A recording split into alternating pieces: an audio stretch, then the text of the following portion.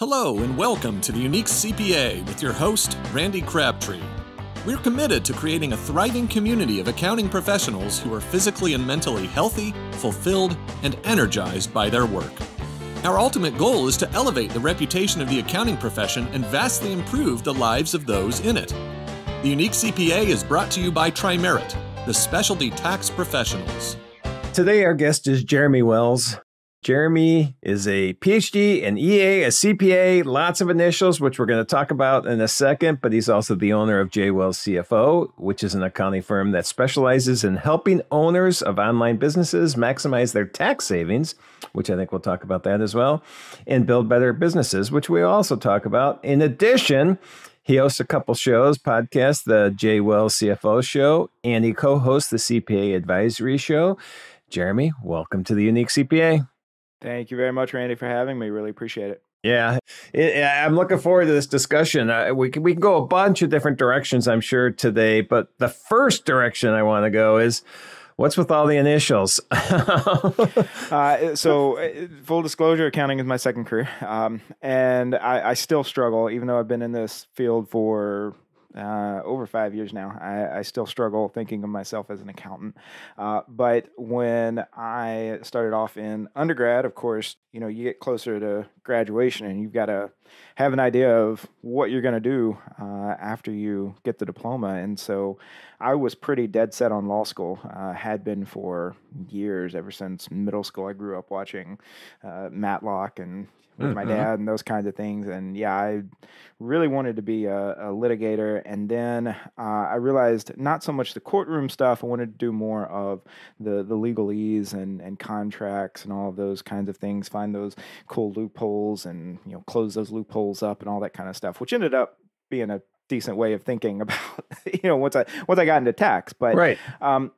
Yeah. And then I majored in political science I went to a small liberal arts college, and there wasn't a bespoke pre-law program. So, one of the things that was recommended to me was majoring in poli-sci, which I did. And by the time I got done with that, I changed from wanting to go to law school into wanting to go to grad school. So I wound up going to LSU, Louisiana State University, and got a PhD in political science, focused actually on international politics. So looking at why countries fight wars, why civil wars happen, why some countries develop economically and politically different from other countries, that kind of stuff. Did that in 6 years at LSU, and then got a job teaching at Texas State University and ended up being there for 5 years. And I found the more time I spent in higher ed, the more I was enjoying and getting personal value out of and feeling like I was creating value out of the one-on-one meetings that were happening during office hours, when we weren't necessarily talking about things that I was lecturing on or things that I was researching, but rather we were talking about my students' lives and their goals and their ambitions and their plans and those sorts of things. And at the same time, higher ed has always been in crisis, at least for the last couple decades, between budget cuts and taking on too many graduate students and therefore not having enough jobs for them. The opposite situation that we have in the accounting field now, right? we've got too many jobs and not enough people to fill those roles. In academia, it's the exact opposite problem. Way too many master's and PhD candidates and not nearly enough jobs for them. And so I started looking for an alternative. I went back to in undergrad when I started off, and I was thinking about law school. Law school just felt like it was going to take way too long. But in the process of thinking about law school, I took a business law course, and I also took an accounting course because I briefly flirted with the idea of minoring in business. And I remember taking that accounting course, and I thought, hey, I actually didn't mind that accounting course. Debits and credits and T accounts and spreadsheets and all that just seemed kind of natural when I was 19, maybe, at 29, when I'm considering this career change, maybe it'll still make sense. The university I was teaching at had a pretty decent accounting program regionally. Like I said, it was Texas State University, and a lot of the firms out of Austin and Dallas and San Antonio recruited from the university I was at. So I took courses for a couple semesters and wound up starting a firm on the side after I found a really great mentor. And he sort of walked me through the steps of starting a business, finding and getting clients, doing accounting work, obviously, and all that kind of stuff. And it's just kind of taken off from there. So his one caveat was, I want you to go take these tests and get this license, which I didn't know what it was. I'd never heard of it. Ended up being enrolled agent. And so late 17, I took those tests. Early 18, I got the license. And ever since then, yeah, I've been trying to do this thing called accounting and and run my own firm. All right. So we got through the PhD, the EA, then you added CPA. Yeah. Well, I had a terminal degree, right? PhD. And I kind of felt like now that I was making this career change, and I do not wade into the credential wars. I don't think one credential or license or anything like that is any better or worse than another. It's all Right. about, are you empowered to do the things that your clients need you to be able to do, right? And are you doing work that you want to do? So I knew, just the way I am, that the enrolled agent license was great for what I wanted to do and what I was doing and what my clients needed me to do. I primarily have, as long as I've been in this field, a little over 5 years now, I've primarily worked with individuals and small businesses, helping them with taxes and basic accounting, so doing bookkeeping, doing payroll.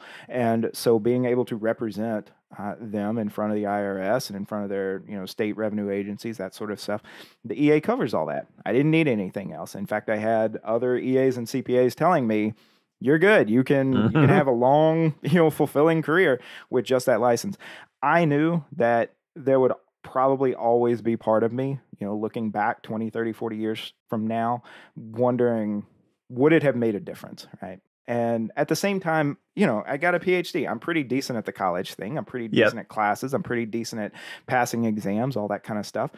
And so I said, what the heck, I'll go for it. I signed up for UNC's online Master of Accountancy program. I just had to go on campus for a 2-day sort of orientation, but the rest of the program, which was included in the fees and all that. So the rest of the program was entirely online. It's all night courses.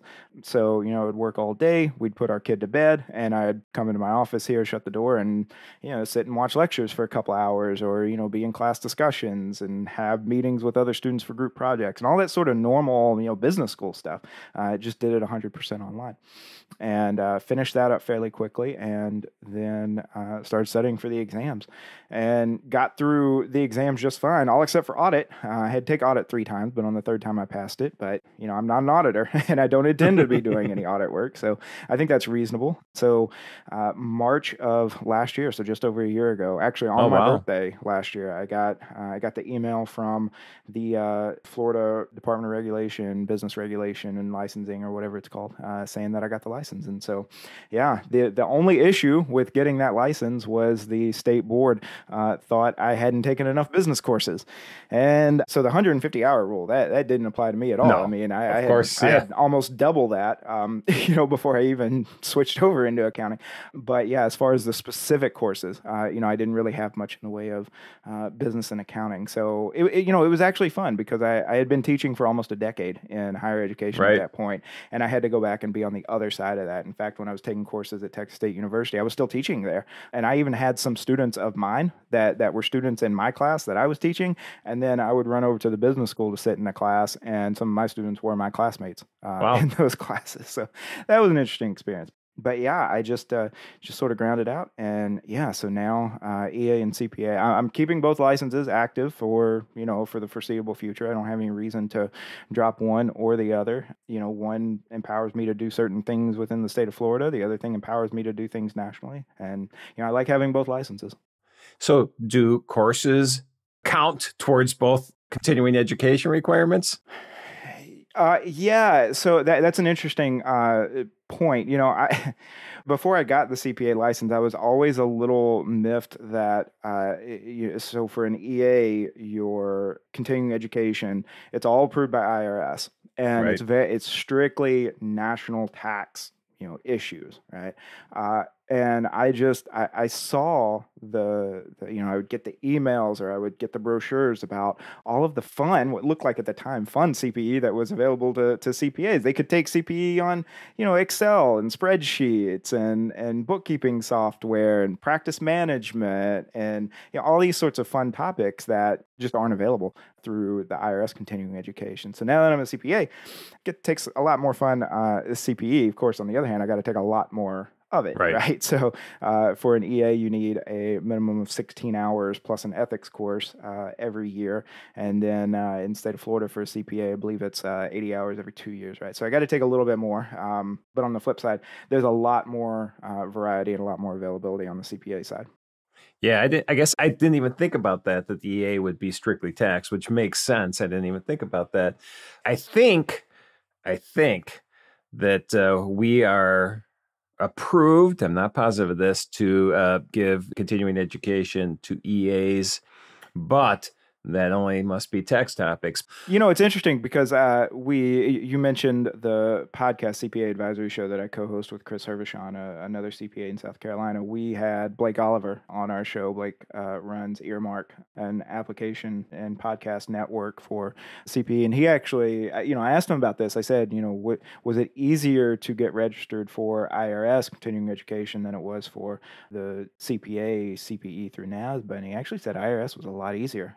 Really? Which I found pretty interesting, right? And so I don't know what the difference is. I try to find as much CPE that is available to both. A lot of those tax topics are approved by both IRS and NASBA, and so I try to sign up for as much of that as possible. And I'm also a member of the National Association of Tax Professionals, NATP, as well as the National Association of Enrolled Agents, NAEA. So I do a lot of continuing education through those. A lot of the NATP stuff is eligible for both, and obviously a lot of the NAEA stuff is only for the EA side.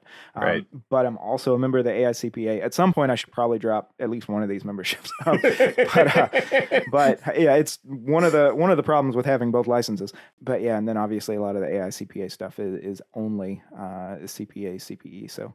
All right. I just cobbled together, and so I wind up for last year with a folder on my desktop that is 50, 60 different PDFs, all 1 and 2 hour CPE for different for the different licenses. Yep.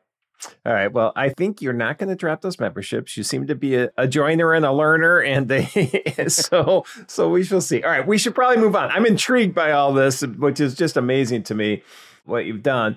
And I think at some point we want to talk about the podcast as well. But let's talk about this journey then from, you said you were advising students and that's where you're really enjoying the one-on-one, and you were telling them to probably pursue their dreams and their passions. And you finally decided, okay, well, if I'm telling everybody this is what I should do. Did you start the firm? Were you working for someone else beforehand? I mean, you mentioned this one individual, or is it pretty much, hey, you stopped being Professor Jeremy and you started being, tax advisor Jeremy?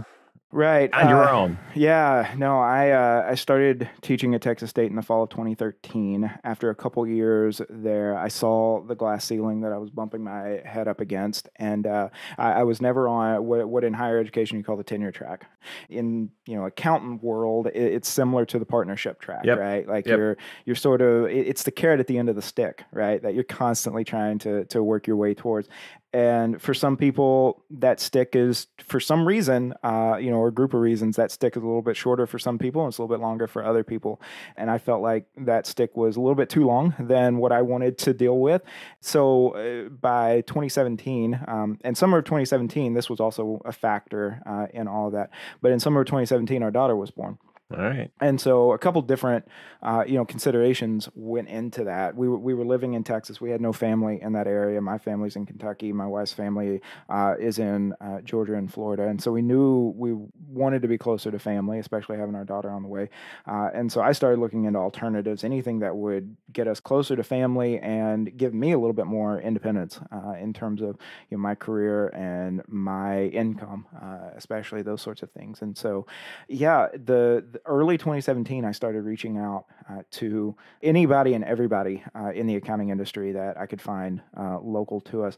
Now, like I say, I started reaching out in early 2017, like February and March, and I really wasn't getting much of a response, and I couldn't figure out why. And now, of course, I know, right? It was right in the middle of tax season, and here I am emailing local CPAs. Hey, can I meet with you for half an hour or an hour? I'm thinking about being a CPA, and so now I know 5-6 years later, I'm like, I would have ignored that email too. But I was also reaching out online. I did meet with a few that were actually working in government, and since I was coming out of I was in higher ed, I had that public service mentality. I almost went that direction. I almost was thinking like I could be a city finance director or county finance director someday, those sorts of things, right? And then I reached out to a CPA online through Twitter, actually, and what started off as a direct message turned into a 90-minute phone call. And in the middle of that phone call, when I was explaining, I've met with a few different CPAs. Most of them are in government. I'm in higher ed. I'm thinking about staying on the public service track. He said, look, I do tax. I don't do nonprofit. I don't do government accounting. I don't do any of that. If that's what you want to do, we just need to end this call right now. But if not, if you want to do tax, I'll keep talking to you. I felt like I was vibing with this guy. We were getting along really well. And so I said, nope, that's fine. I want to keep talking to you. And that's when I decided on tax, right? So, we talk about how, in the process of becoming an accountant or a CPA, you've got to make that decision. Do you want to do tax? Do you want to do audit? Do you want to do CFO type work, right? That was the moment when I said, nope, tax. And it can be that serendipitous, right? It can just be, you just happen to find somebody that you really click with and you just want to take the path that, they're taking or that they're leading you down. And so that's what ended up happening. And he ended up becoming my mentor, is still my mentor. Not as much as in the early days, but, I still stay in touch with him. And he just basically opened up his entire business model to me. He had, about a year or two before we started working together, he had left a regional CPA firm that he was working at to start his own firm. And everything about that firm that he didn't like, he was doing the opposite in his own firm. So he was billing flat monthly fees to his clients. So essentially putting them on what Ron Baker today is calling a subscription model, right? And he was doing this 6 or 7 years ago. And so I started doing that. He was doing tax only. I started off tax only. After about a year or two, I started figuring out these are little things about his business model that don't quite work for me that I want to tweak. And so I started tweaking those things, right? I was working with, for example, clients that needed S corporations. And so as a tax-only firm, there's only so much you can do. I can advise them, I can talk to them throughout the year. But when it came to things like bookkeeping and running their own payroll and that sort of stuff, I realized pretty quickly that S corporation owners, the vast majority of them, are not very good at doing their own bookkeeping, and they're really not good at doing their own payroll. So I knew that if I was going to be valuable to them and I was going to help keep them compliant, I just needed to do that work for them.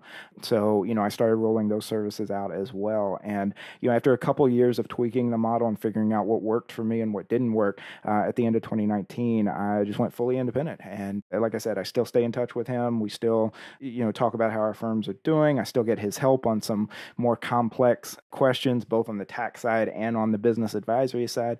But yeah, for the most part, it's been a great relationship. I think it's a great alternative model to the partnership model, right? Where you have to come in as an employee. The partnership expects your loyalty as an employee. They want to bring you up through the ranks, but on their own time frame. There was none of that pressure here. He did not want an employee. He made that clear from the very beginning. He wanted somebody that he could bring into the profession, somebody that he could impart some of his experience and his learning on. In the meantime, get paid for that. We had an arrangement where he took a cut of my revenue, and that was to pay him, one, for his guidance and his mentorship, but then also I got the benefit of him teaching me the software, him letting me file returns under his EFIN for those first couple of years, those sorts of things. But then, when I was ready, I took the plunge, got all of that on my own, started billing my own clients, that sort of thing. But yeah, it's been a great relationship. And I push that on a lot of people. When I see solo accountants out there, for example, in Facebook groups asking questions, that sort of stuff. Or, when I see an accountant that's working at a firm and is looking for that way to make that leap into their own independent practice, I tell them, you've got to find a mentor. And I know that's hard. I know I got lucky stumbling upon Yeah, one. you did. But mentorship for me was huge. And so I recommend that to anybody and everybody that's within earshot.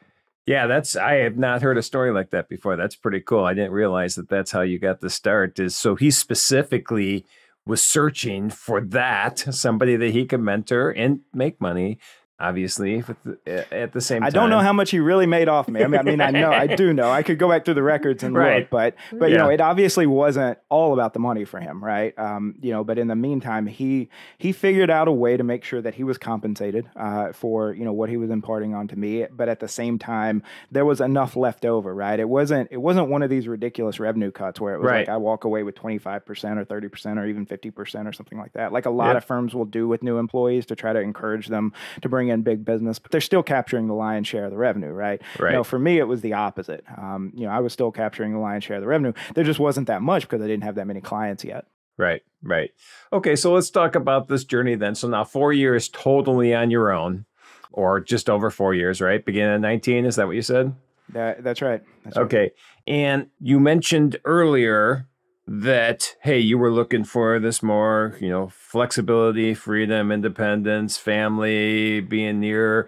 Has it turned out the way you expected that, or has there been bumps along the way? Yes and no. Right. So self-employment is just a funny thing, right? And I had never been business-minded. My wife and I joke all the time because, I went down a path that I was supposed to be a professor. I was supposed to be working in academia. I was supposed to be an employee, right? Of a university or college somewhere. And she actually went and got a business degree and then an MBA. And she was supposed to be the one that's more business-minded. And now we wind up to where I'm the one who owns and runs a business. And she has stayed at home and been a mom and a wife for the last few years. But yeah, she never really saw me, as a business owner before, we went down this path. I didn't either, really. But the flip side of that is now that I have been both, I realize that I'm a terrible employee.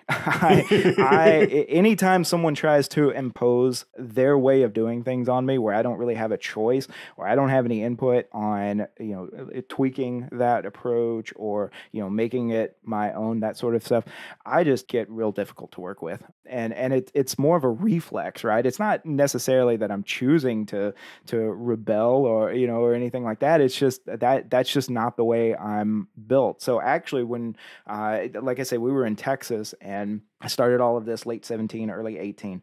By the middle of 2018, I knew I was done with academia, which worked out well because it was a summer. The academic year was over. And so we ended up moving to Florida to be closer to my wife's side of the family.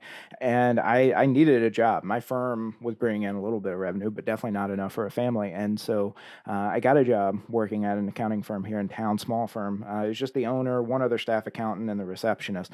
But it was doing...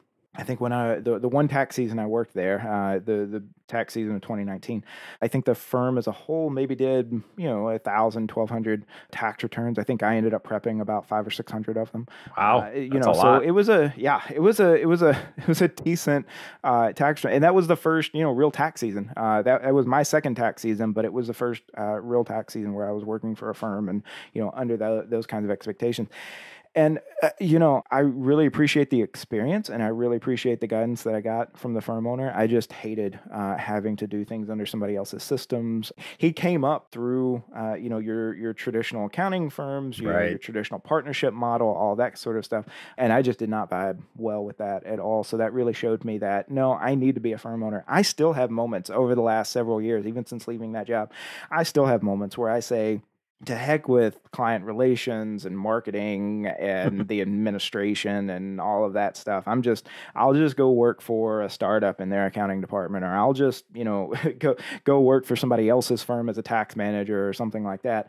And every time I start going down that path, I just have to remind myself, nope, that's not going to work, right? It sounds great. The grass is always greener. But yeah, this is the path that I've chosen for myself. And the more consistently and the more confidently I stay on that path, the better off I'll be. Yep. I'll give you this. I don't know if it's advice, insights, my personal experience. I merged my firm in with another firm in 2016. I had another business going at the same time, which is a real estate development firm. That my partner brought me out 5 months later. So in the middle of 2016, I was businessless. Both my businesses were gone, and I was trying to decide what to do. I took about 3 months off, and then ended up deciding, you know what? I'm tired of being in charge of everything. I'm going to go work for someone. That did not work. Exactly what you're saying. I was not. I don't think I was a terrible employee. I just was so frustrated with decisions other people were making that just didn't seem to make sense at all. But in the long run, it worked out because that's how our current business came to be, is from the experience I got there. Absolutely. And I see it on the client side too, because when I first started off, I was attracting, and my mentor was referring to me because part of the reason he created that mentorship setup for me was because his client roster was full and he didn't want to take on more clients, but he also was getting referrals that he wanted something to do with. And so I was benefiting from getting referrals from him, and then that turned into referrals from them. And, I started attracting a few clients of my own, but the niche there was what he called freelancers. Independent contractors, soloists, solopreneurs, like whatever term, independent knowledge workers, right? Whatever you want to call them, but he was attracting a lot of that type. And in the first couple of years, I didn't really see it, but over the last couple of years, I've gotten a lot better at seeing it during that discovery process of, doing the free consultation and then doing the discovery call. And I've gotten a lot better at filtering out the ones who are committed to entrepreneurship, the ones who know that they want to own and operate a business. They're starting off as a soloist or they're starting off as a freelancer, so they don't really have all the trappings of a business yet, but that's the path that they want, versus the ones who are still sort of teetering between employment and self-employment. There are a lot that I've worked with over the years where we will get everything set up. We'll get the S corporation set up because they've been an independent contractor for a year or two, but with just one client, right? But and so they still see themselves as a worker, almost as an employee that's just getting paid. Their income is reported on a 1099 instead of a W-2. Right. But we'll go through the work. We'll go through the process of getting the LLC registered, making it an S corporation, getting books and payroll set up. And then 6 months later, I'll get an email saying that they took a job with a different company or with the company that had been paying them as an independent contractor all along. And now they're a W-2 employee, and thanks, but I don't need you anymore. Right. And it's just a really disheartening moment because you spent the last 6, 12, 18 months trying to build up, somebody into having an actual business and, creating a different future for themselves. And they just kind of give it all up for employment, which is fine if that's what they want, right? I just wish there were a better way to sort of discover that about yourself other than going through the process of having all of the trappings of a business set up and then saying, nah, this is too much. I don't want it. Right. And so you said you've gotten pretty good at being able to determine that in your discovery calls at this point.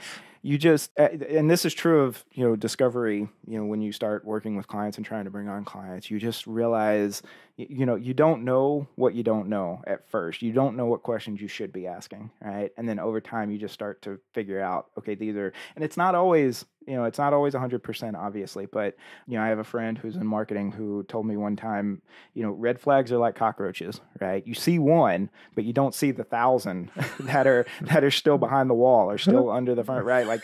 And so if you see one, that's all you need, right? You don't need to keep looking any further.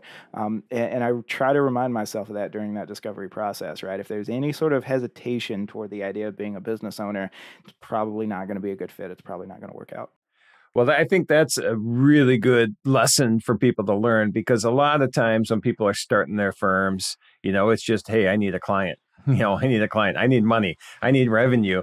And it ends up causing headaches because then you get these false starts and you get these clients that with like you said, the one red flag that just become those C and D clients that you don't want to deal with. And then, so if you can weed that out at the beginning, I think that's a great lesson for people to learn. And then niche is another thing that you talk.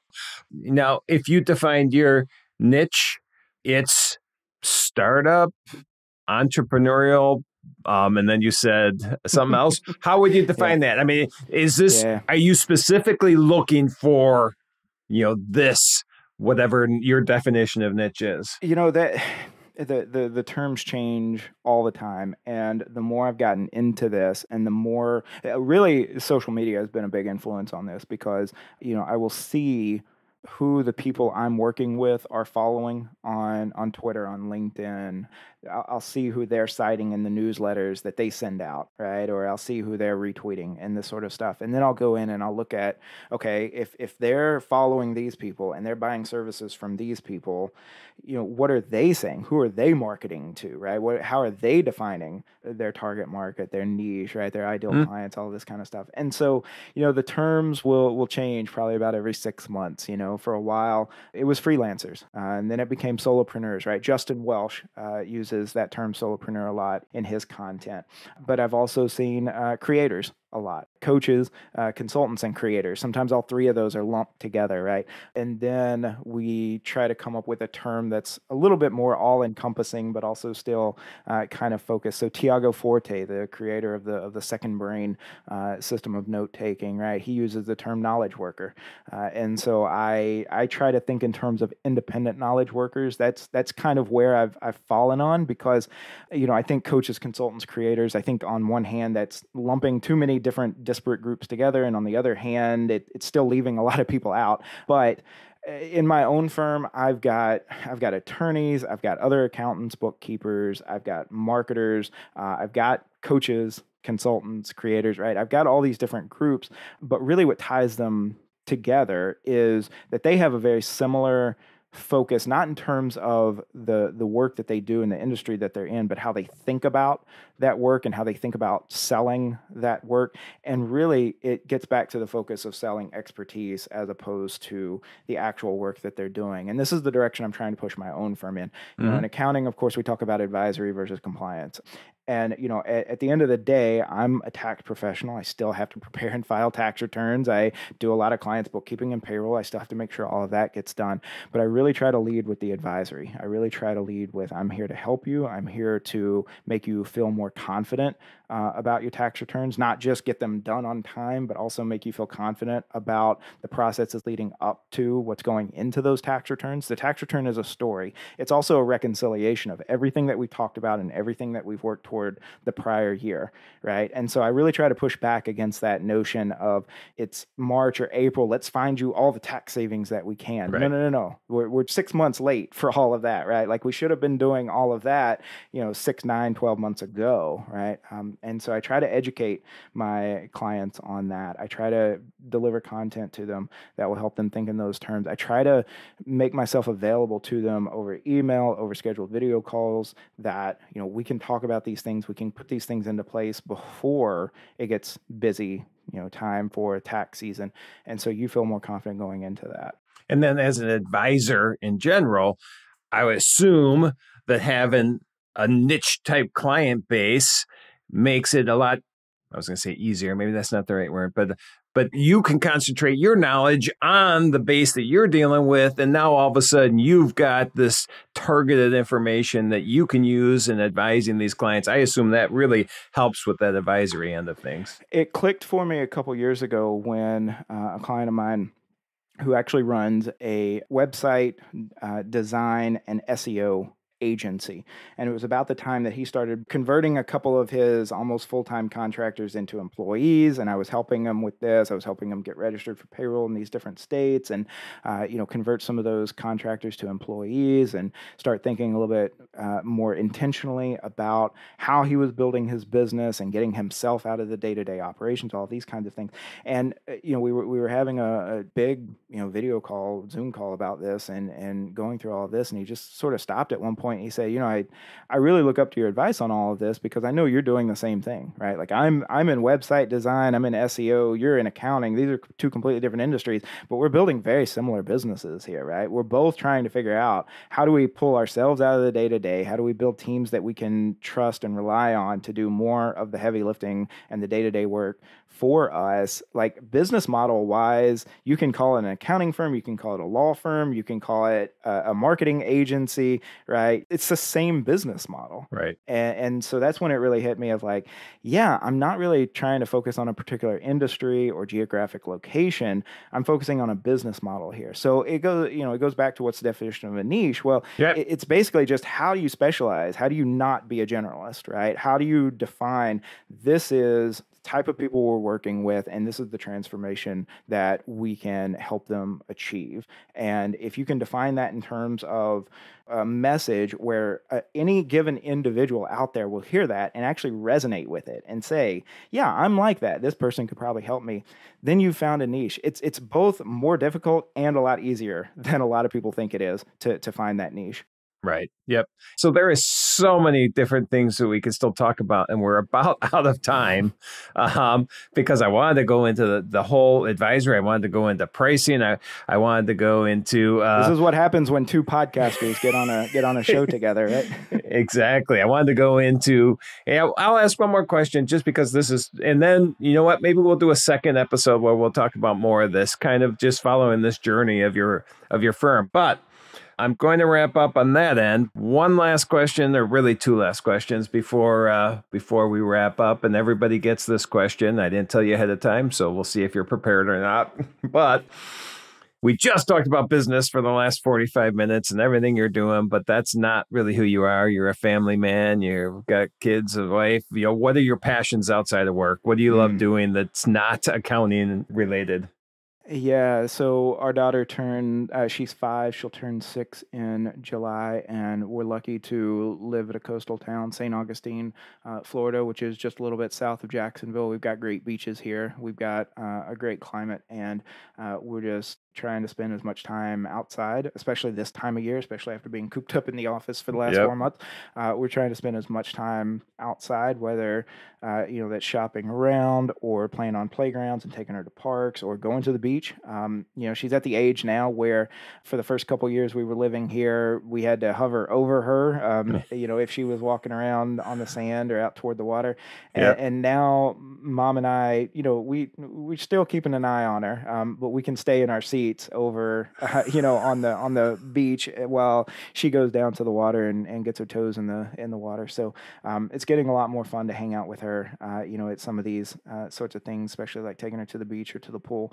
So that's a big part of it. As far as me personally, my one vice, my one thing that I put on the calendar, and she's actually okay with it, is I'm a big fan of soccer, and especially Chelsea, which is one of the soccer teams in London that plays in the English Premier League. And so, whenever they're playing, I watch them. The European soccer schedule is actually pretty good for me because their seasons run from late August, early September through May. And so it's always a little bit of good, much needed downtime during tax season. Right. It forces me in February, March, April to take 90 minutes, 2 hours, right? The good thing about soccer is a lot of their matches, they don't have extra time. They don't have overtime, right? So if it's a tie, they just end the game, unless it's a tournament game.